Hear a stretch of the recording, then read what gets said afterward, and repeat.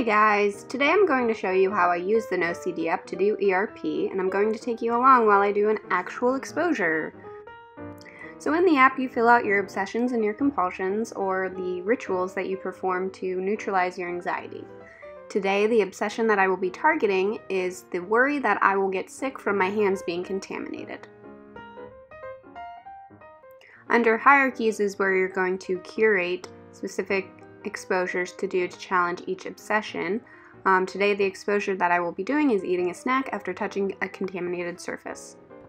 So now we're in my kitchen, and this is a shared living space because I live with a roommate, and she works in a hospital setting, so this is the perfect place to contaminate my hands.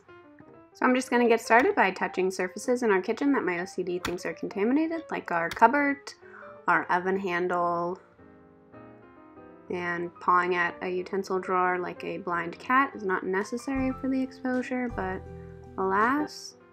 Really just making sure that my hands are germy enough to produce anxiety and those obsessive thoughts. For the snack portion of my exposure, I will be eating rolled gold pretzel thins.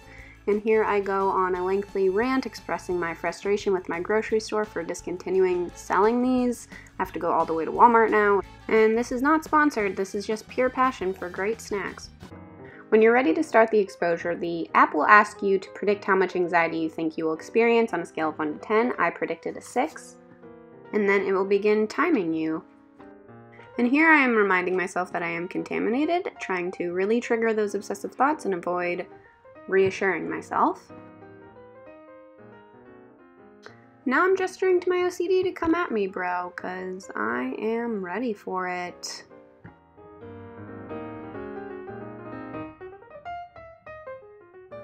Okay, so I've rated my anxiety a 4 here out of 10, and I thought it was going to be a 6, so this just will not do for me. I am trying to really activate some anxiety for myself, so I invite my filthy dog in to get some extra contamination on board. My dog licks floors and shoes and people's hands, so she's perfect for this. So now I'm gonna take my dog slobbered mitt and eat a pretzel. Now I'm definitely contaminated and we can continue. So I'm immediately at a 5, which is still lower than I wanted to be. Oh, but wait. Oh, she's at a 6. Okay, now this exposure party can really get started. So the app is here to support you through your exposure, and every 3 minutes it's going to check in with you to see where your anxiety level is. Once you have reached a 3, you have officially habituated enough to end your exposure. So now I'm just riding the waves of anxiety and obsessive thoughts, making sure to resist my mental rituals, checking in here at a 5, and just continuing feeling anxious and contaminated. Now I left this in because I wanted you guys to see, sometimes when you're doing exposures, it's not necessarily going to be a straight decline with your anxiety. You may spark back up. Right here I'm experiencing an intrusive thought that puts me back at a 6, which is okay. So now I'm checking back in with the app because 3 more minutes have passed, just letting it know that I'm still at a 6 so it can record my progress. And for the remainder of the exposure, I just allow myself to feel the contamination and experience my obsessive thoughts without fighting them or ritualizing to neutralize any anxiety.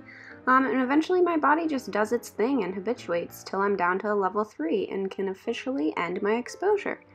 So I let the app know I'm at a 3, and it tells me nice work. Oh, and you do get to celebrate because you just challenged the bully in your brain. Let me know if you have any questions in the comments. Thank you guys for watching. Bye.